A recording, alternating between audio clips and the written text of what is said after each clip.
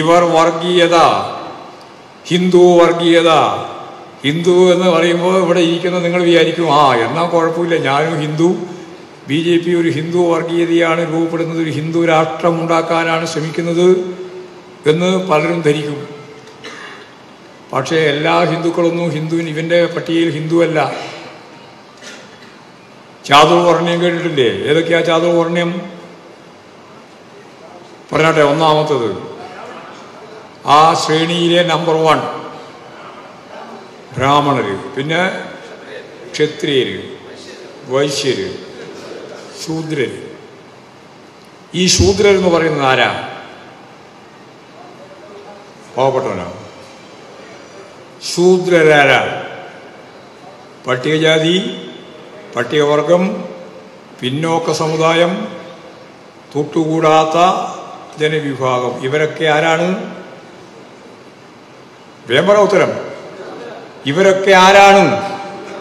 ശൂദ്രരാണെന്നാണ് നമ്മൾ ധരിച്ചു വെച്ചത്. ശുദ്ധ സംബന്ധം. തൊട്ടുകൂടാത്ത ഒരാളും ശൂദ്രരല്ല. വർണ്ണമുള്ളവരാണ് 4 എണ്ണം. ഈ വർണ്ണ ഇല്ലാത്തവരെ പ്രത്യേകിച്ചൊരു പേരുണ്ട്. അതെന്താ? വർണ്ണ ഇല്ലാത്തവർക്കൊരു പ്രത്യേക പേര്. അതെന്താ? ചണ്ടാളെന്നല്ല, അതിൻ്റെ ഈ വർണ്ണം ഇല്ല എന്നുള്ള ധ്വനിയോടുകൂടിയുള്ളൊരു പേരുണ്ട്, അവർണർ. ഈ അവർണറുടെ പട്ടികയിലല്ല ആര് വരിക?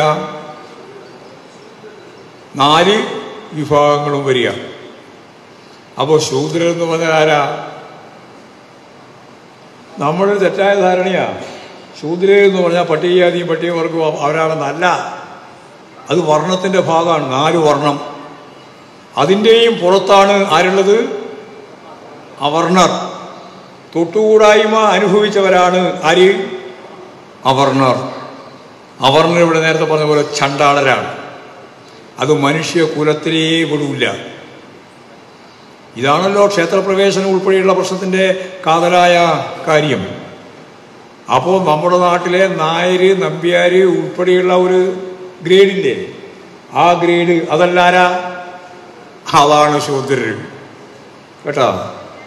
ചില ശൂദ്രന്മാർ പറയുന്നത് ഞങ്ങൾ അങ്ങനെ ഭയങ്കരമാണ്. പക്ഷെ ഇതാണ് അതിലെ 4ാമത്തെ തട്ടാണ് ശൂദ്രർ. ഇത് ഈ പറയുന്ന നായരും നമ്പ്യാരൊക്കെ അതിലാ വിടുക, ശൂദ്രരിൽ. അതിൻ്റെ താഴെ ഉള്ളവർ വർണ്ണമില്ല. അവര് ഞാൻ നേരത്തെ പറഞ്ഞതുപോലെ ചണ്ടാള വിഭാഗമാണ്. മനുഷ്യകുലത്തിന് എത്ര കൊല്ലം പഴക്കമുണ്ടെന്നാണ് നിങ്ങളുടെ ധാരണ? മനുഷ്യകുലത്തിന് എത്ര കൊല്ലം പഴക്കമുണ്ട് എന്നാണ് ക്ഷേത്ര ജീവനക്കാരായ നിങ്ങളുടെ ഒരു ധാരണ? എത്ര ലക്ഷം ഉണ്ടാവും? ലക്ഷം ഉണ്ടാവുമോ? 1000 ഉള്ളൂ. എത്ര? 10 ലക്ഷം. ഏതായാലും സമ്മേളനത്തിൽ പങ്കെടുത്തതിൻ്റെ ഭാഗമായിട്ട് അതും കൂടി പഠിച്ചോ. ഏറ്റവും ചുരുങ്ങിയത് 50 ലക്ഷം മുതൽ 80 ലക്ഷം വരെ മനുഷ്യകുലത്തിന് പ്രായമുണ്ട്. 50 ലക്ഷം മുതൽ 80 ലക്ഷം വരെ, 80 ലക്ഷം വരെ പ്രായമുണ്ട്. 35 ലക്ഷം വർഷം മുമ്പുള്ള മനുഷ്യന്റെ ഫോസിൽ കിട്ടിയിട്ടുണ്ട്. അതെല്ലാം കിട്ടിയത് എവിടെയാ? ഏത് രാജ്യത്താണറിയോ? ആഫ്രിക്ക. വളരെ ശരിയാ. അപ്പോൾ ഒരു കാര്യം വളരെ വ്യക്തമാണ്. ഈ മനുഷ്യന്മാർ ലോകത്ത് ഈ മനുഷ്യകുലം ഉണ്ടായത് എവിടെയാ? പറയാൻ തന്നെ നമുക്കൊരു പിടിയാണ്. ആഫ്രിക്കയിലാണ്. ഈ ആഫ്രിക്കയിൽ നിന്നാണ് ലോകത്തെമ്പാടുമുള്ള മനുഷ്യരും ഉണ്ടായത്. അപ്പോൾ ചുരുക്കി പറഞ്ഞാൽ നമ്മളെല്ലാം, നമ്മുടെ പൂർവികരൊക്കെ എവിടെയാ? ആഫ്രിക്ക തന്നെയാണ്. ലോകം എങ്ങനെയൊക്കെ മാറി, കടൽ എങ്ങനെയൊക്കെ തിരിഞ്ഞു, കര എങ്ങനെയൊക്കെ മാറി, അങ്ങനെയെല്ലാം മാറുമ്പോഴും ഇതിൻ്റെ ഭാഗമായിട്ട് അപ്പുറവും ഇപ്പുറവും എല്ലാം തെറിച്ച് തെന്നി ലോകത്തെല്ലാ രാജ്യങ്ങളിലേക്കും മനുഷ്യൻ പോയി. അങ്ങനെയാണ് ഇന്നത്തെ ആധുനിക സമൂഹം രൂപപ്പെട്ടത്. അപ്പോൾ ഈ മനുഷ്യകുലം രൂപപ്പെട്ടത് ആഫ്രിക്കയിൽ നിന്നാണ്. അത് എല്ലാ കുരങ്ങിൽ നിന്നും മനുഷ്യനുണ്ടായിട്ടില്ല. ഒരു പ്രത്യേക സൈസ് കുരങ്ങ്, അതും ആഫ്രിക്കയിൽ നിന്നുള്ള കുരങ്ങ്. അതിനുശേഷം ഈ 80 ലക്ഷം കൊല്ലം കഴിഞ്ഞിട്ടും ഒറ്റ കുരങ്ങൊന്നും ഒരു മനുഷ്യനും ഉണ്ടായിട്ടില്ല. കേട്ടോ? ഈ 80 ലക്ഷമായല്ലോ. മനുഷ്യകുലത്തിൻ്റെ പ്രായം. എന്നിട്ട് ഒരു കുരങ്ങിൽ നിന്നും ആരുണ്ടായില്ല, മനുഷ്യനുണ്ടായില്ല. അപ്പോൾ നമ്മളെ മലയാളി ധാരണ ആഫ്രിക്കയിൽ കുരങ്ങുന്നുണ്ടായി, ഇന്ത്യയിലെ കുരങ്ങുന്ന ഇന്ത്യക്കാരനുണ്ടായി, അതുപോലെ എല്ലാ കുരങ്ങന്മാരൊന്നും ഓരോ ജാതി മതം എല്ലാം പിന്നെ ഉണ്ടായി എന്നാണ്. ഒന്നുമല്ല, ഉണ്ടായിട്ടില്ല എന്നാണ് മനുഷ്യശാസ്ത്രം പറയുന്നത്. 20 ലക്ഷം വർഷം പിന്നിലുള്ള ഫോസിലുകൾ മാത്രമാണ് ആഫ്രിക്കയ്ക്ക് പുറത്ത് കിട്ടിയത്. 20 ലക്ഷം വർഷം മുമ്പുള്ള എല്ലാ കാര്യം കിട്ടിയത് ആഫ്രിക്കയിൽ നിന്നാണ്. പിന്നെ ജനിതക ഘടനയെ സൂക്ഷ്മമായിട്ട് പരിശോധിച്ചപ്പോൾ അത് ആഫ്രിക്കൻ ജനതയുടെ ഘടനയുമായിട്ടാണ് അതിന് പൊരുത്തം. ശാസ്ത്രം തെളിയിച്ചിരിക്കുകയാണ്. അപ്പം ഞാനതിൻ്റെ വിശദീകരണത്തിലേക്കൊന്നും കൂടുതൽ കടക്കാൻ ഉദ്ദേശിക്കുന്നില്ല. നിങ്ങൾക്കിനി പ്രവർത്തന റിപ്പോർട്ടും ചർച്ചയും കാര്യങ്ങളെല്ലാം ഉണ്ട് താനും. ഞാൻ പറഞ്ഞു വന്നത് ഇത്രയേ ഉള്ളൂ. ആ മനുഷ്യകുലത്തിൻ്റെ ഇന്നത്തെ ഏറ്റവും പ്രധാനപ്പെട്ട സുന്ദരമായ മുഖമാണ് നിങ്ങളെല്ലാം പ്രദാനം ചെയ്യുന്ന, നമ്മളെല്ലാം പ്രദാനം ചെയ്യുന്ന ലോകത്തിൻ്റെ ഇന്നത്തെ മുഖം. ഈ മനുഷ്യൻ്റെ വിശ്വാസ പ്രമാണങ്ങളെ സംബന്ധിച്ചാണ് നമ്മൾ പലപ്പോഴും ചർച്ച ചെയ്യുക. വിശ്വാസിയുണ്ട്, അവിശ്വാസിയുണ്ട്. വിശ്വാസികൾ മേത്തരമായതും അവിശ്വാസികൾ താഴെയുമാണ്. ഒന്നൊരു തെറ്റിദ്ധാരണയും വേണ്ട. ഇന്നിപ്പോൾ മോഹൻ ഭഗത് ഒരു പുതിയ തിയറി പറഞ്ഞിട്ടുണ്ട്. കേട്ടാ വിചാരിക്കും ഒരു പുതിയ തിയറിയാണെന്ന്. എന്താ തിയറി പറഞ്ഞാൽ വായിച്ചാരെങ്കിലും? ഇന്നത്തെ പത്രത്തിലുണ്ട്. ഡൽഹിയിൽ നിന്ന് മുസ്ലിങ്ങളെ കണ്ടപ്പോൾ ഒരു കാര്യം പറഞ്ഞു അദ്ദേഹം. എന്താ പറഞ്ഞത്? മോഹൻ ഭഗത് ആരറിയില്ലേ? RSSന്റെ സർസംഘ് ചാലക്. ഇവിടെ ഗോൾവാൾക്കർ പറഞ്ഞു മുമ്പ്. ഗോൾവാൾക്കറുടെ ഏറ്റവും പ്രധാനപ്പെട്ട ഒരു പുസ്തകം, അതിൻ്റെ പേരാർക്കും അറിയോ? പ്രത്യശാസ്ത്രപരമായിട്ടുള്ള ഒരു പുസ്തകമാണത്. വിചാരധാര. വായിച്ചിട്ടുണ്ടോ? പേര് കേട്ടിട്ടുണ്ട്, വായിച്ചിട്ടില്ല. എന്നാ വായിക്കണം. നമ്മളെല്ലാവരും വായിക്കണ്ടെന്നാ പറഞ്ഞപ്പോൾ ധരിക്കണം. വായിക്കണം. വായിക്കാതെ വളരാൻ പറ്റില്ല, വായിക്കാതെ ചിന്തിക്കാൻ പറ്റില്ല, ചിന്തിക്കാതെ നിലപാട് സ്വീകരിക്കാൻ പറ്റില്ല. ആ വിചാരധാരയിലാണ് പറഞ്ഞത് നമുക്ക് 3 പ്രധാനപ്പെട്ട ശത്രുക്കളുണ്ട് ഇന്ത്യക്ക്, ഹിന്ദുവിന്. ഏതൊക്കെയാ? 1 മുസ്ലിം, 2 മിഷണറീസ്, 3 മാർസം, 3 M ആണ് നമ്മുടെ ഏറ്റവും പ്രധാനപ്പെട്ട ശത്രുക്കൾ. എന്നിട്ട് മൂഞ്ചെ ഉൾപ്പെടെയുള്ളവർ ഇറ്റലിയിലും അതുപോലെ തന്നെ ഏറ്റവും പ്രധാനപ്പെട്ട ഫാസിസ്റ്റ് രാജ്യം, അന്ന് ആ ഫാസിസ്റ്റ് നിലനിൽക്കുന്ന സംവിധാനമാണ്. ആ രാജ്യങ്ങളിലും പോയി തിരിച്ചു വന്നതിന് ശേഷം നമ്മുടെ ചുമതല എന്താണ് എന്ന് അപഗ്രഥിച്ചുകൊണ്ട് ഗോൾവാൾക്കർ തന്നെ വിചാരധാരയിൽ പറയുന്നുണ്ട്, സങ്കര സംസ്കാരം പറ്റില്ല, സങ്കര സംസ്കാരം പറ്റില്ല. ആര്യ ബ്ലഡിന് വേണ്ടിയുള്ള പോരാട്ടം എങ്ങനെയാണോ ജർമ്മനി നടത്തിയത്, അതുപോലെ വ്യത്യസ്ത വംശത്തെ, വ്യത്യസ്ത വിഭാഗങ്ങളെ ഇല്ലായ്മ ചെയ്യണം. അപ്പോൾ മാർസവും അതുപോലെ മിഷണറീസും അതുപോലെ മുസ്ലിമും. 1ാം സ്ഥാനം മുസ്ലിം, 2ാം സ്ഥാനം മിഷണറീസ്, 3ാമത്തെ കമ്മ്യൂണിസ്റ്റ്. ഇതിൽ 3 ഉന്മൂലനം ചെയ്യണമെന്നാണ്, ഇല്ലാതാക്കണം.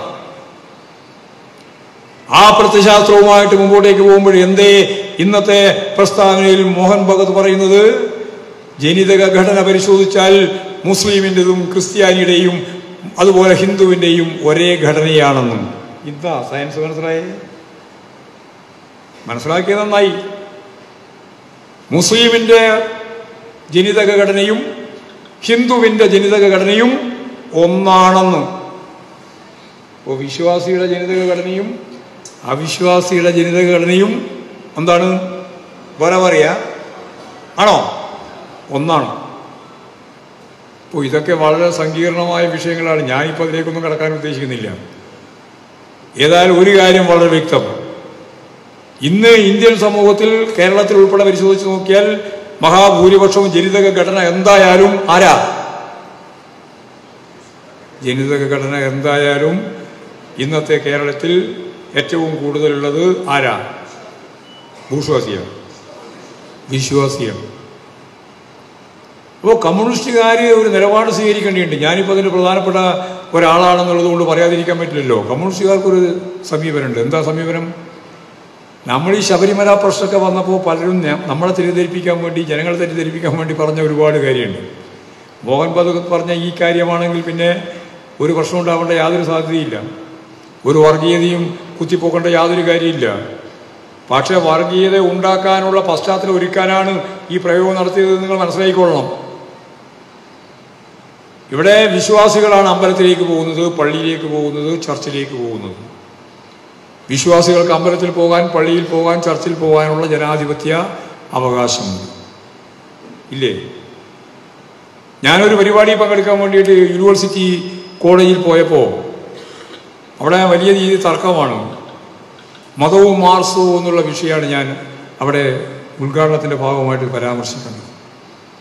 അവിടെ ആയിരക്കണക്കിന് കുട്ടികൾ ചേർന്നിരിക്കുന്ന ഒരു വേദിയിൽ ഞാൻ അവരോട് ചോദിച്ചു, ഇതുപോലെ നിങ്ങളോട് ചോദിച്ചതുപോലെ അവരോട് ചോദിച്ചു, സംഘർഷാത്മകമായ ഒരു സാഹചര്യം നിലനിൽക്കുന്ന ഒരു സ്ഥലം, അമ്പലത്തിൽ പോകാൻ പാടില്ല, പള്ളിയിൽ പോകാൻ പാടില്ല, ചർച്ചിൽ പോകാൻ പാടില്ല എന്ന് പറയുന്ന ഒരു വിഭാഗം, അമ്പലത്തിൽ പോകണം, ചർച്ചിൽ പോകണം, പള്ളിയിൽ പോകണം എന്ന് പറയുന്ന മറ്റൊരു വിഭാഗം.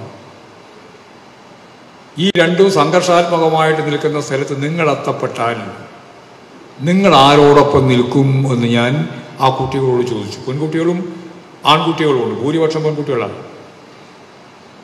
നിങ്ങൾ ആരോടൊപ്പം നിൽക്കും എന്ന് ആ കുട്ടികളോട് ചോദിച്ചപ്പോൾ ആ കുട്ടികൾ എന്നോട് പറഞ്ഞ ഉത്തരം ആദ്യമൊന്നും പറഞ്ഞില്ല.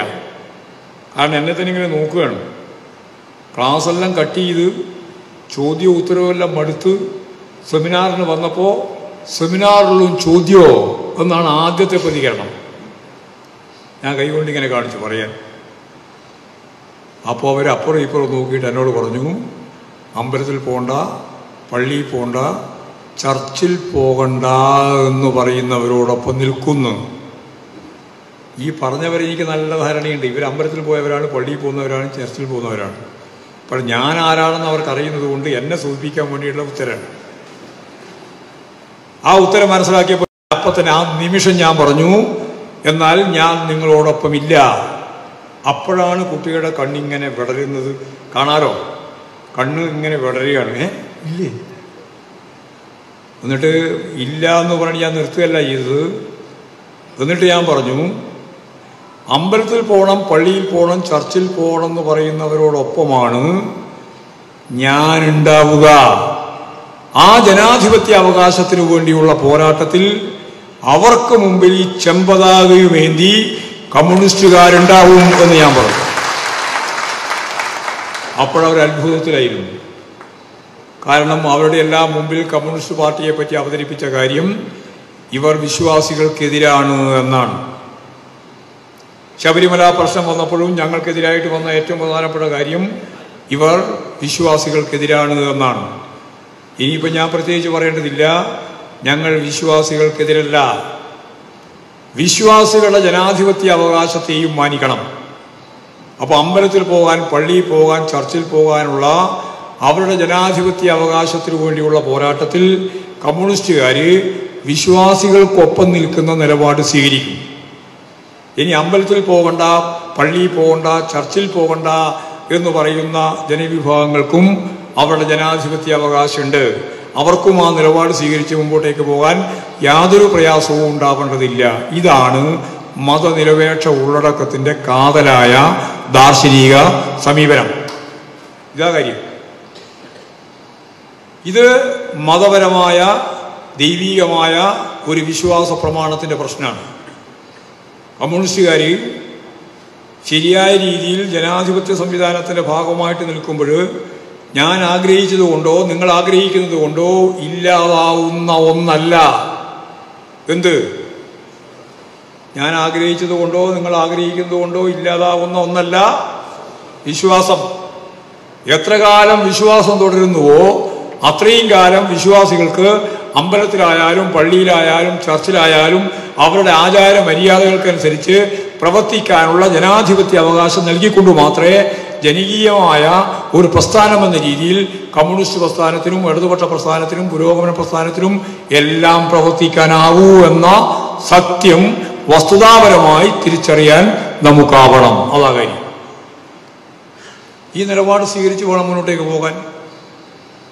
അപ്പൊ ഇവിടെ വിശ്വാസിയും അവിശ്വാസിയും തമ്മിലുള്ള സംഘർഷമല്ല പ്രശ്നം. അങ്ങനെയാണ് പലരും അവതരിപ്പിക്കുന്നത്. വിശ്വാസിയും അവിശ്വാസിയും തമ്മിലുള്ള സംഘർഷമല്ല.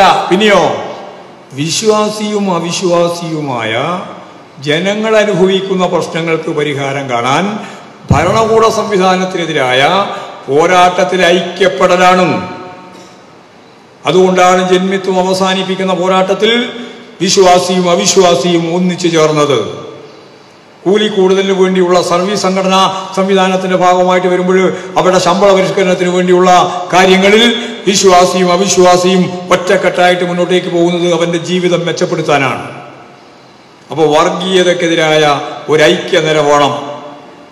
അതിലേറ്റവും പ്രധാനപ്പെട്ട ശക്തി ആരാ? അതിനും കൂടി ഉത്തരം പറഞ്ഞാൽ ശരിയോ? വർഗീയതക്കെതിരായ പോരാട്ടത്തിലെ ഏറ്റവും പ്രബലമായ ശക്തി ആരാണെന്ന് ആരാ പറയാൻ ധൈര്യം കിട്ടുന്നില്ല. ആര്? വിശ്വാസിയാണ്. വർഗീയതക്കെതിരായ പോരാട്ടത്തിലെ ഏറ്റവും കരുത്തുറ്റ പ്രസ്ഥാനം അല്ലെങ്കിൽ വിഭാഗം വിശ്വാസികളാണ്. വിശ്വാസികളെ മാറ്റി നിർത്തിയിട്ട് വർഗീയതക്കെതിരായി പൊരുതാൻ പറ്റില്ല.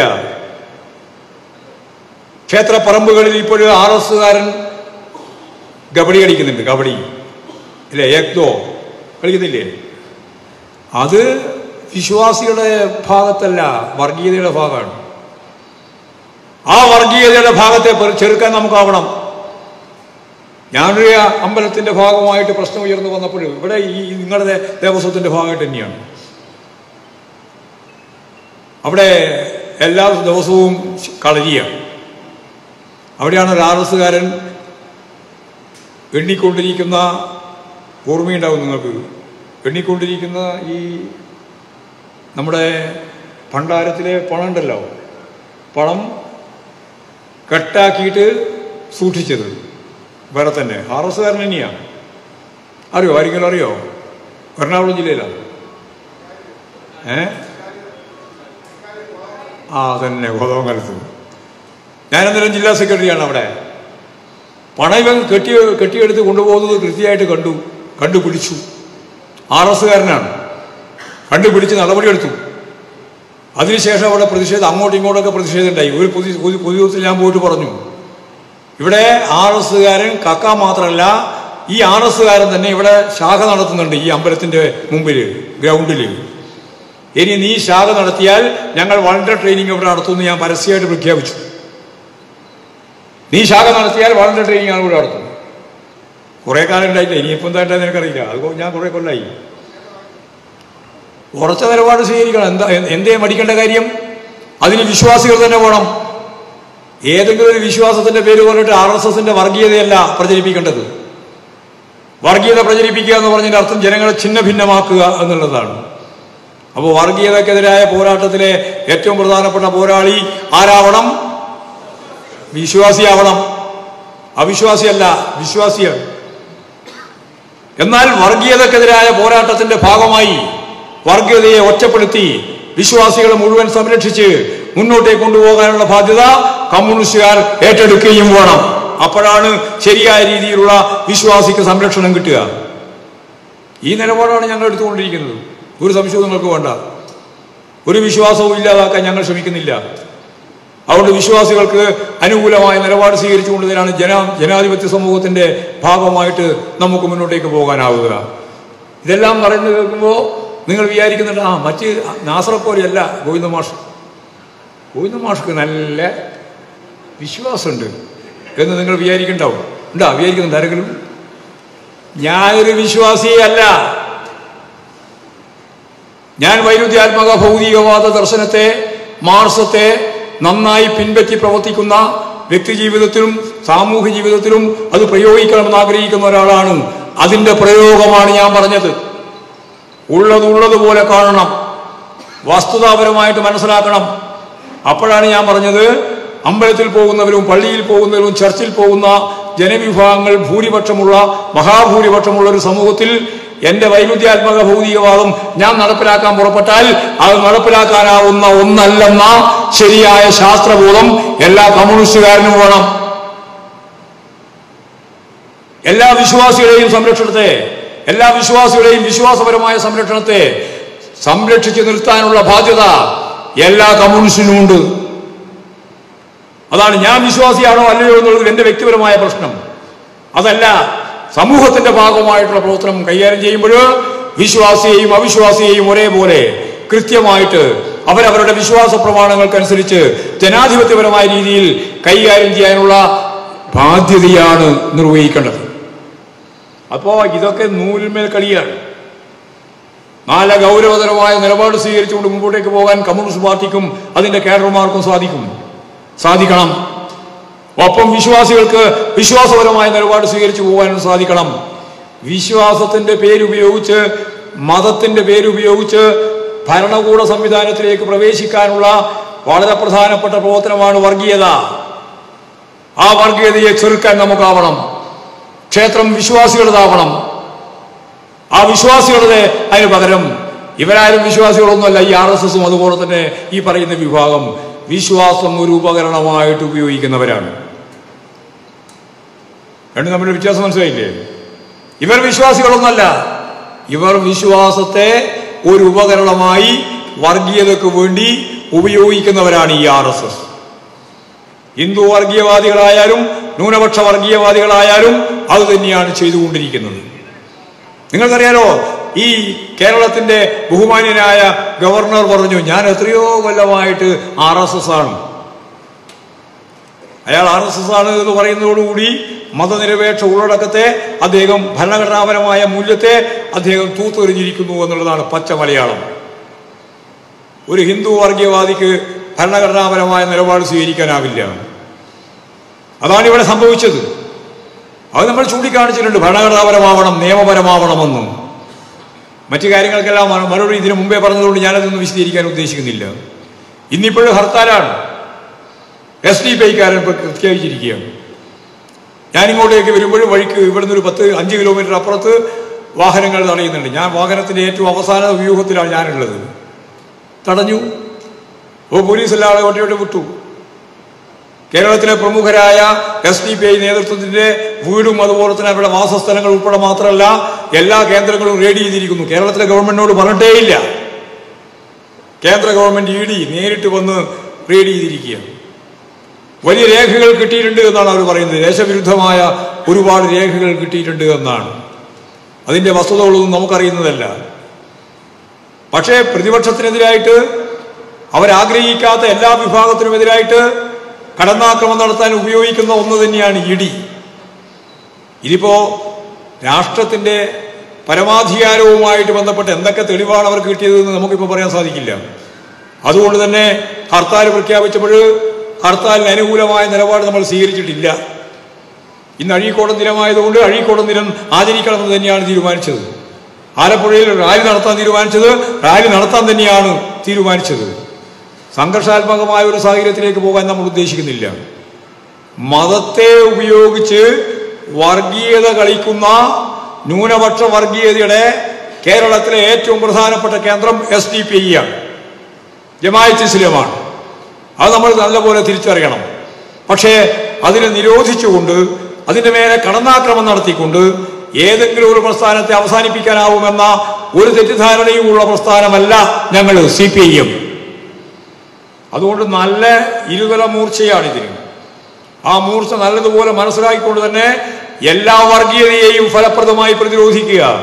ഭൂരിപക്ഷ വർഗീയതക്കെതിരായും ന്യൂനപക്ഷ വർഗീയതക്കെതിരായും ഫലപ്രദമായ നിലപാട് സ്വീകരിച്ച് മുമ്പോട്ടേക്ക് പോകാൻ ഇടതുപക്ഷ രാഷ്ട്രീയ പ്രസ്ഥാനത്തിന് സാധിക്കേണ്ടതുണ്ട്.